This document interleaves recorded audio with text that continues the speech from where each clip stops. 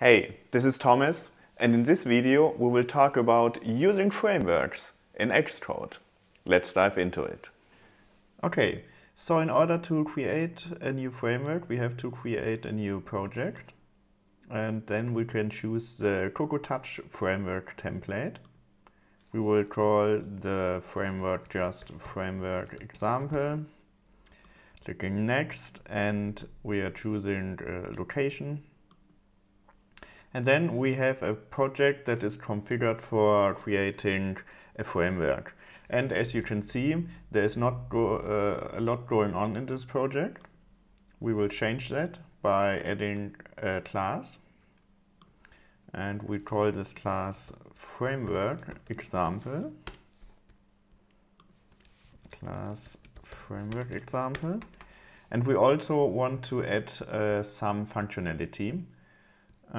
Just a very basic function, do something very important, and it will just create a debug message. And the next point is very important. In order for a class and a function to be visible from another project, they have to be public. So I will insert public, both for the class and the function. And then we have already created the code. We will choose now generic iOS device, hit play, and this will generate the framework inside the products folder. But unfortunately, we cannot directly see a result because it's not really running on the simulator or the device. It just the build process will just create the framework. So in order to be able to test the framework and to use the framework, we have to add it to a project. So I will close this and create a new project. We will take a single view application, call it just example, choose a folder, that's okay. And now we have a real iOS application.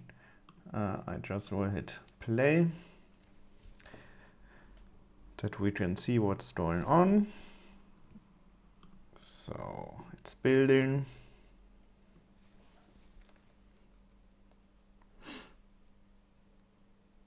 It takes some moment, and as you can see, it's just an empty application. So how can we add the framework now?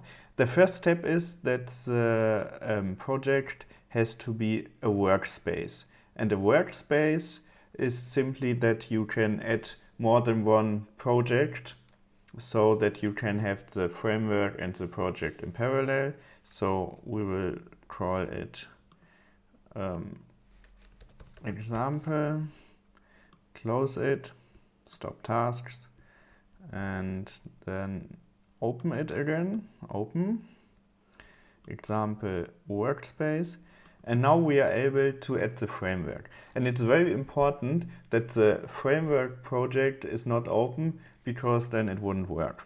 Okay, so let's go to the desktop, take the framework, and now we can just drag and drop it inside the workspace. So now we have the framework and the normal project in parallel. And in order to be able to use the framework inside the project, we have to add it as an embedded binary. So we will pressing plus and choosing the framework. And it's also added to the linked frameworks and libraries.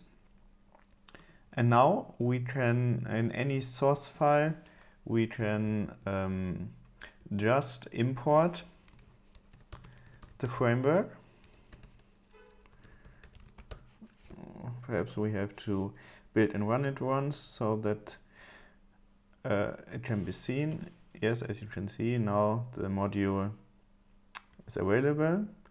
And we can also access the function, and the function does something very important. We will build it, and we expect that in the log there will be the log message. And as you can see, hello world, there is a small typo, and I will change it so that you can see that immediately when I'm changing the framework, that also the result will be seen immediately.